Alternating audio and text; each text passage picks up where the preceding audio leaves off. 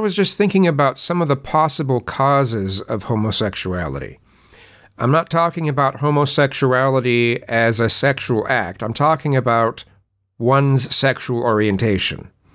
Okay, what makes someone attracted to those of the same sex instead of the opposite sex? And I think, personally, that it's a combination of both nature and nurture, where someone can be born with the predisposition to be bi, but their upbringing decides that they're either bi or gay. And some of it may have to do with, like, some of the reason why so many gay men are so effeminate, and some of them seem to completely lack, quite frankly, anything masculine, any masculine traits. And I think some of it could stem from, like, in their childhoods, who do they get bullied by? Why do they get bullied? And if someone gets treated like crap by people who are pushing some sort of sense of masculinity, whether it's decent masculinity or toxic masculinity, you know, I mean, you could say that it's toxic masculinity if it's being used to treat people like shit, right? Yeah, someone would say, well, why would I want to act like they do? Why would I want to even be anything remotely like what these people are like? And it's that sort of thing that could cement in someone being, you know, gay rather than bi. I was thinking about this documentary from 2014 called Do I Sound Gay? And it was, this guy was trying to research, you know, what is it that makes him sound gay? And he blatantly sounds gay. I mean, you just hear a couple words and a purse falls out of his mouth, right? So he was trying to research exactly what it is. And in doing so, there were points in the documentary that, I can't remember whether it was a main character or a secondary character in the movie, but there was a point when the person was being asked, you know, well, why don't you be more assertive or more aggressive? And the instinct of the person was just like, well, no, I can't be like that. That's bad. You don't want to act that way. That's, you know, they don't say it directly, but they're saying, oh, that's toxic masculinity. And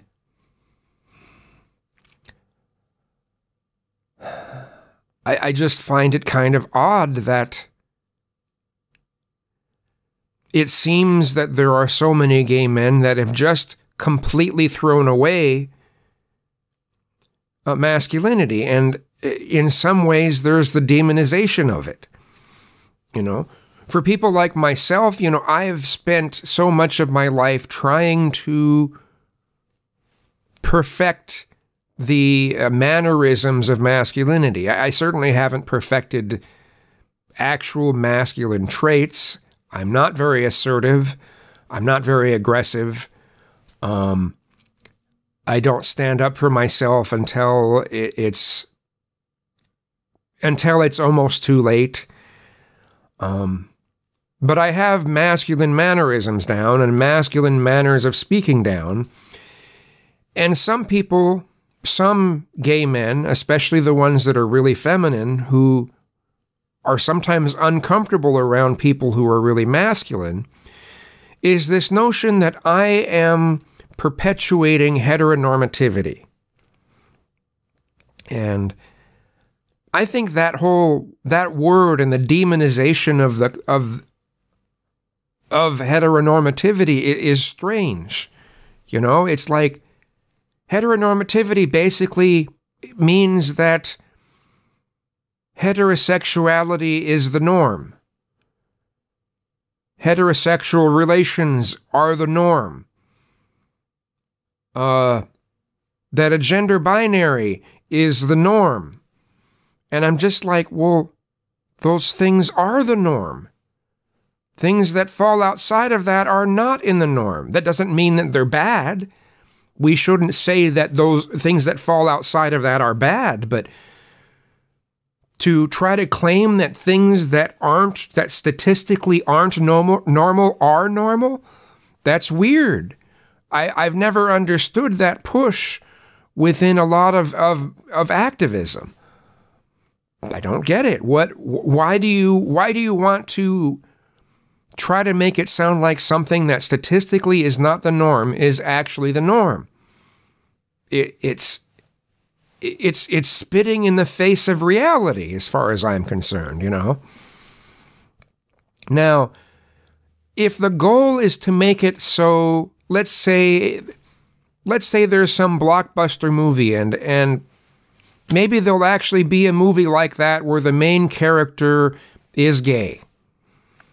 And coming to a point where that can happen, but nobody makes a big deal about it, nobody significant complains about it. You know, it's just like, oh yeah, so what? There's a gay character. Oh well, it doesn't matter. You know, if that's the goal, okay, that's fine.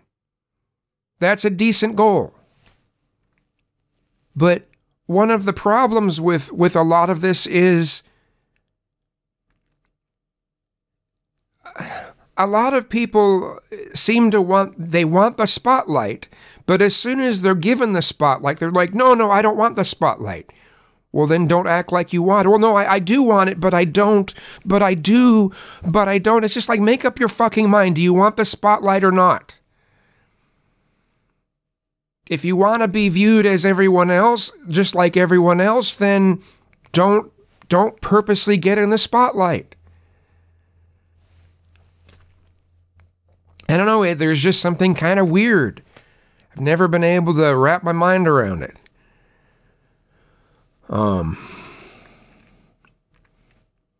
But yeah, I think it would be good if you know, anytime that there is a gay character in some sort of a game or a movie or something, yeah, that people wouldn't make such a big deal about it.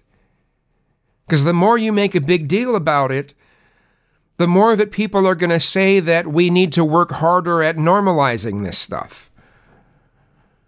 You know? And then the more people will complain. So, seems to be a never-ending cycle, right? Now, I understand that there are, GLAAD wants there to be, like, you know, 1 out of 5 characters being somewhere in the LGBT spectrum, LGBTQIAA, whatever the whatever it is now, right? Because they keep adding to it. Plus, right? Yeah, that 1 out of 5 characters needs to be like that. I'm just like, well, that's not a realistic statistic. That doesn't. If you want things to be more realistic, then have it be, you know, the somewhere between 5 and 10%. But if you're pushing for 20%, no, that's too much. That's not how it is in real life. You know, you may personally have a lot of gay friends and know a lot of gay people, but that doesn't mean that they take up 20% of the population. They don't. We just don't. We are a minority. We aren't considered the norm on a statistical level. That doesn't mean we should be looked at poorly, but I don't know. It's just weird. It's weird. I think we've come a long way.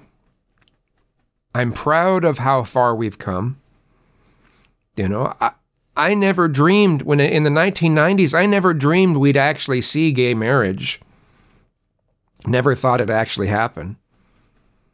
But there's a lot of things that I didn't think would actually happen, like, you know, the legalization of weed. I certainly didn't think it would happen in my lifetime. But that's coming right along. Many states have basically legalized it. In the House, they've They've pushed to federally decriminalize it.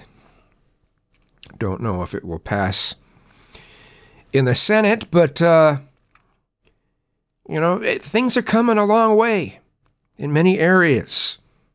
We should be happy about that. I guess I'm rambling. Thanks for watching.